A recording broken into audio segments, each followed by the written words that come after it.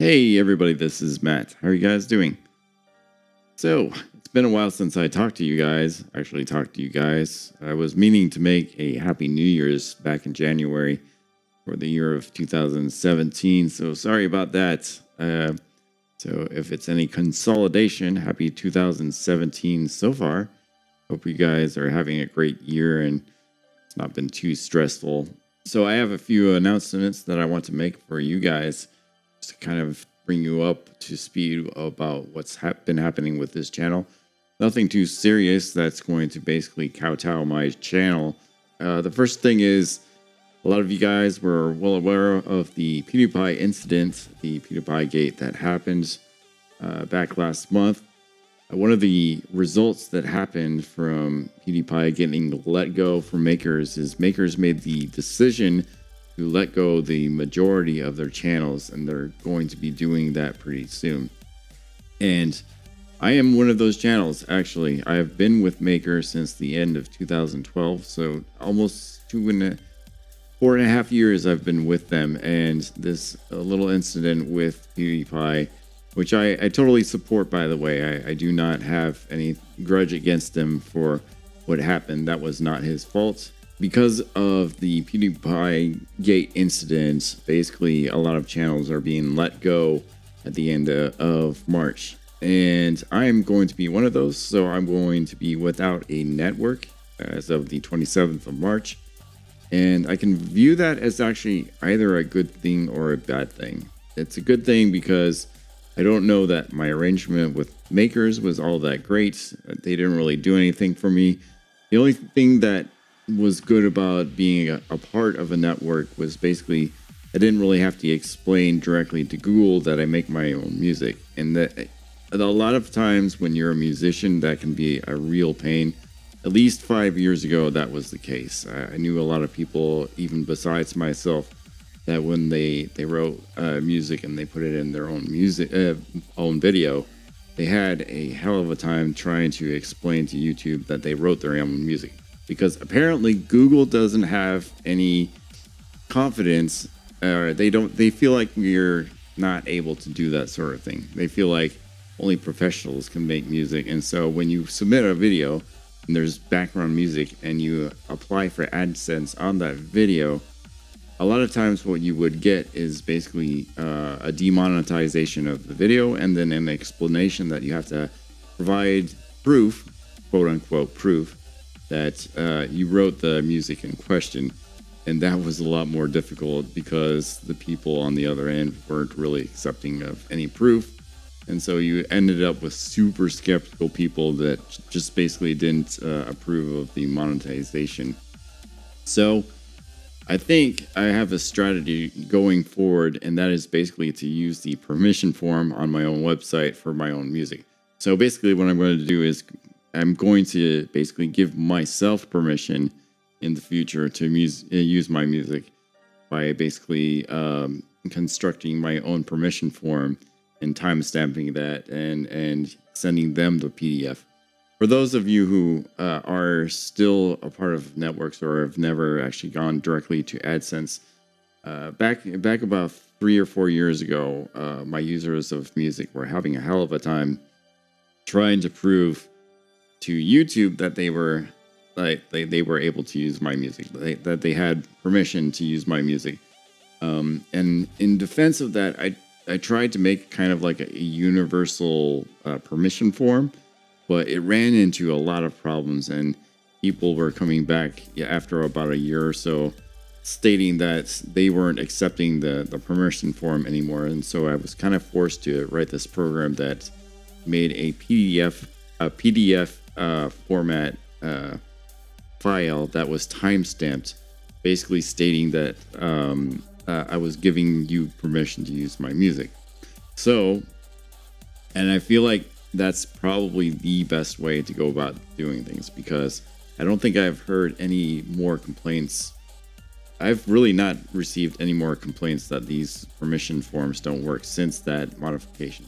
And that was in late 2013 that I did that. So, fingers crossed, knock on wood and stuff like that. But it feels like that would be the solution for me as well, to basically prove that I write my own music. But in any case, that is one announcement. I have another announcement to make to you guys. I started to broadcast on Twitch the other day. Yesterday, I made a stream just to see how it would go, and I remixed a track of mine.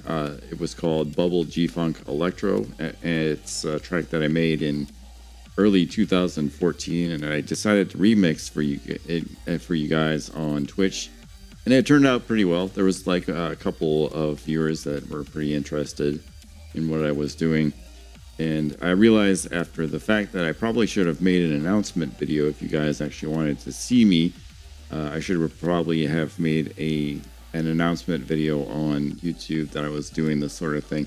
But it was late at night. It was like I had basically decided to do this thing on the fly, but it was kind of like a groundbreaking thing where I was seeing if I could actually make the stream interesting for a couple hours, and it was. And I feel like if you guys wanted me to do more of this stuff, I can maybe schedule a few Twitch streams where I'm basically going through the process of writing a music track for you guys and letting you guys see how the track develops over time. And that's not all the time. I don't have to do that all the time. I can actually just basically do some gameplay for you guys as well. But and obviously I'd be playing my own music in the background, so you guys can kind of have a taste of what I'm using at the moment. But in any case, that is what I have for Twitch. I hope you guys have a little bit of advice for me, because that was really the first time I've ever really live broadcasted myself on Twitch, and so it was kind of a new experience, but I'm sure a lot of you guys have more experience than I do. Other things, I think one last thing is that I have actually started up writing intro tracks again. I haven't really been gung-ho about it, but I've basically been slowly adding tracks to that playlist, because some of you guys have actually requested that I started that up again. And I'm trying to figure out the best way to do it. And the reason why I'm saying that way is because intro tracks are kind of an interesting deal. Like, they are only 10 to like 30 seconds long. And so part of me feels kind of guilty trying to throw that kind of thing at you guys on your subscription feed. You know, it's basically a 30-second track that I'm putting on your sub feed, which is, there's not enough meat there that I feel like that would be something that you would actually like there. And so most of the tracks that I submitted as intro are basically unlisted, but they're listed in the intro tracks that are on my channel. And so I'm trying to figure out the best way to advertise that one specific playlist. Like, if you need an intro track and you don't need like a 7-minute or a 3-minute song, you need a 30-second bite. I can understand why you need that. So that playlist is there, and I'm slowly updating it. But I need a better way than the subscription feed, I guess, to basically let you know that that intro playlist is there. You know, who knows? Maybe I might start up gaming on the main channel again, and then use one of those intros, and then just kind of link to the intro playlist, so you guys have an idea that playlist is there, and you can basically utilize whatever there is there for the resources and stuff like that. So I will be making like original intros, and I will also try and break apart some of my other stuff that I've already done into like 30-second chunks that you could basically use in your videos for like intro tracks and stuff like that. And that way it'll keep like some new fresh material in there, but you can also basically use parts of my other songs that you probably like. If you don't want to basically have something like brand new, you can probably like reference some of my previous songs as well.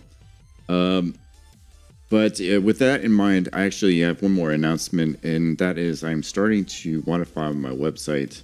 I'm starting to redesign my website once again, and I'm going to be, yes, I'm kind of like worse than Google in this fact, in that I think Google has not really redesigned their webpage channel pages in quite a while now, since like late 2013.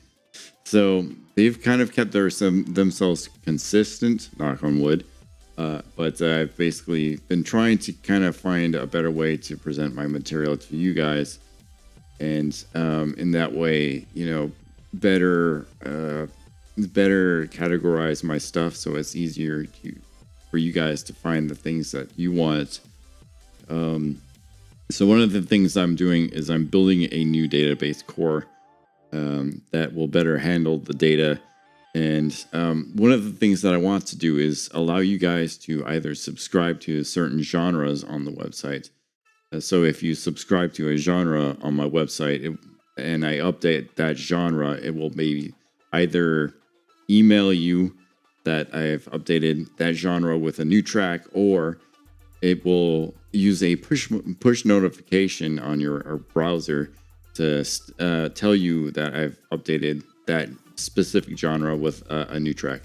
Those push notifications, I'm sure you guys know what they are by now, but essentially what they are basically announcements that basically appear on your lower right side of the monitor when your Chrome browser is up, stating that something you've basically activated for a push notification is updated. It's like, say if you're on a news website or something like that, and you want to receive their articles and basically read their articles as soon as they come out. You can basically opt to basically activate the push notifications, and they will send you those notifications when they update their site with new material. So that's basically one of the things that I was thinking of doing. Also, with the new database, I hope to finally add a search engine for you guys. I know that you guys have been asking that for a long time.